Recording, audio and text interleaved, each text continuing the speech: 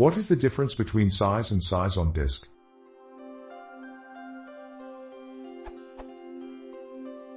Looking at the properties for a Windows file, I get two attributes, size and size on disk, and size on disk is always larger. What do these two metrics mean?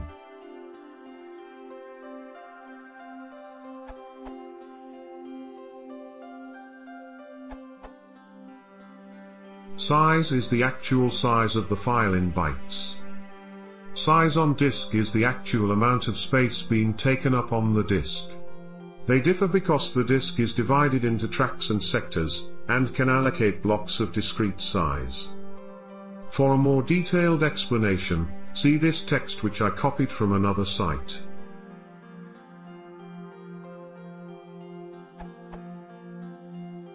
We know that a disk is made up of tracks and sectors. In Windows that means the OS allocates space for files in clusters or allocation units. The size of a cluster can vary, but typical ranges are from 512 bytes to 32K or more. For example, on my C:\drive, the allocation unit is 4096 bytes. This means that Windows will allocate 4096 bytes for any file or portion of a file that is from 1 to 4096 bytes in length.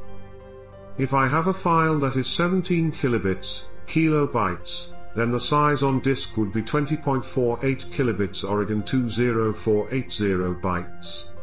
The calculation would be 4096, one allocation unit, x5 equals 20,480 bytes. It takes 5 allocation units to hold a 17 kilobits file.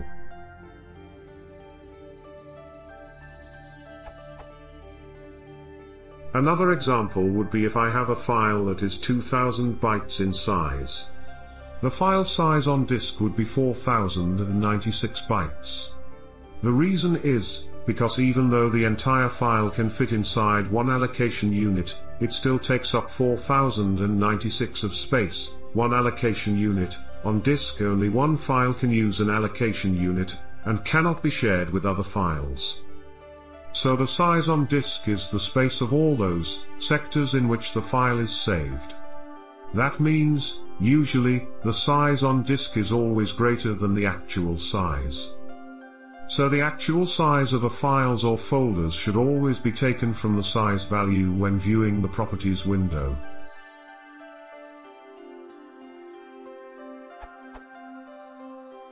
Source: what's the difference between size and size on disk in Windows folder properties?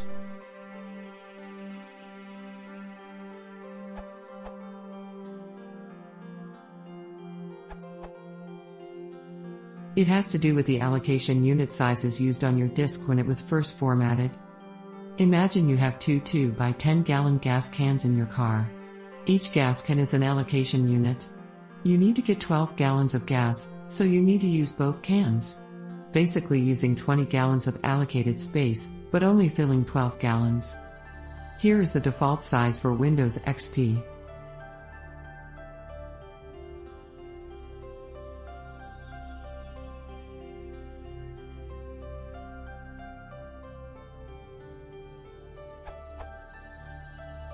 If you think of the cluster size as each of your gas cans, holding 4 kilobits of gas each.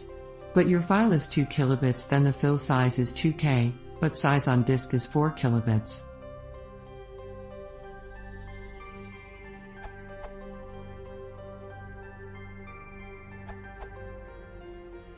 Cluster slack space. You cannot access each individual byte on a storage medium separately. To do so would be terribly inefficient because the system needs some way of keeping track of which ones are used and which are free, i.e., a list, so doing so for each byte separately would create too much overhead. For each individual byte, i.e. 1-to-1, the list would be as big as the medium itself. Instead, the medium is broken up into chunks, blocks, units, groups, whatever you want to call them. The technical term is clusters, each of which contains a consistent number of bytes. You can usually specify the size of the cluster since different uses call for different sizes to reduce waste.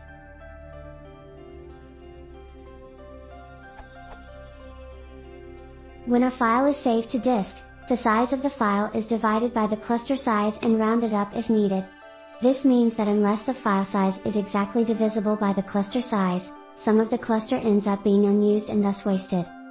When you view the properties for a file, you see the true size of the file as well as the size it takes up on disk, which includes any slack, that is, the cluster tips that are unused. This is usually not much per file and the size on disk will usually be almost equal to the actual size, but when you add up the wasted space from all the thousands of files on a drive, they can add up. Therefore, when you view the size of a large folder, especially one with many tiny files that are smaller than a cluster, the size on disk, i.e., the amount of disk space marked as used, can end up being significantly larger than the actual size, i.e., the amount space the files actually require.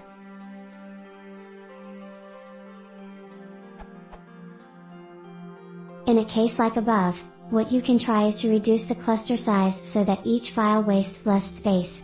Generally, a drive with mostly lots of little files should use the smallest cluster size possible, to reduce waste, and a drive with mostly large files should use the largest cluster size possible. This way the bookkeeping structures end up being smaller. Even at a lower level, if each cluster is only a single sector, unless a file is an exact multiple of the size of the sectors on the drive, usually 512 bytes traditionally, now often 4096 with advanced format disks, then there will still be unused space between the end of the file and the end of the sector. Compression.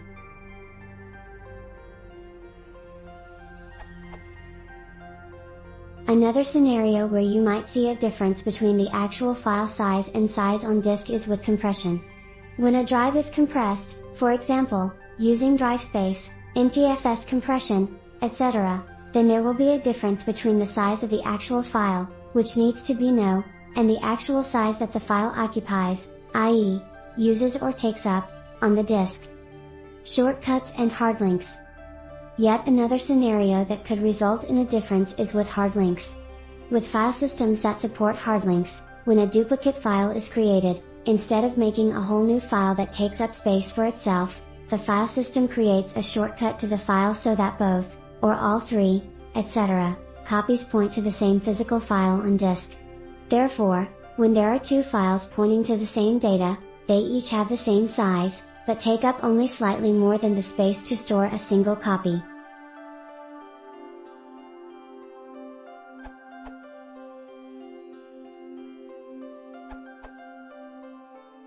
Another thing that may significantly reduce the size on disk value are situations where a file is not actually stored on disk but is still accessible through various means. For example, the offline files feature of OneDrive enables a user to store a file in such a way that it is accessible via an internet connection. The file still exists on disk and has a certain size, but because it is not on disk until it is downloaded, it takes up no space.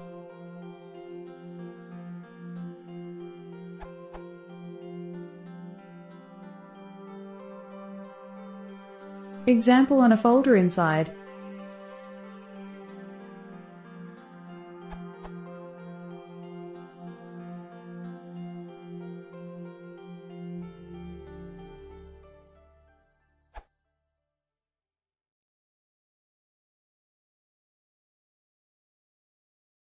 If you like this sort of handle, please consider subscribing.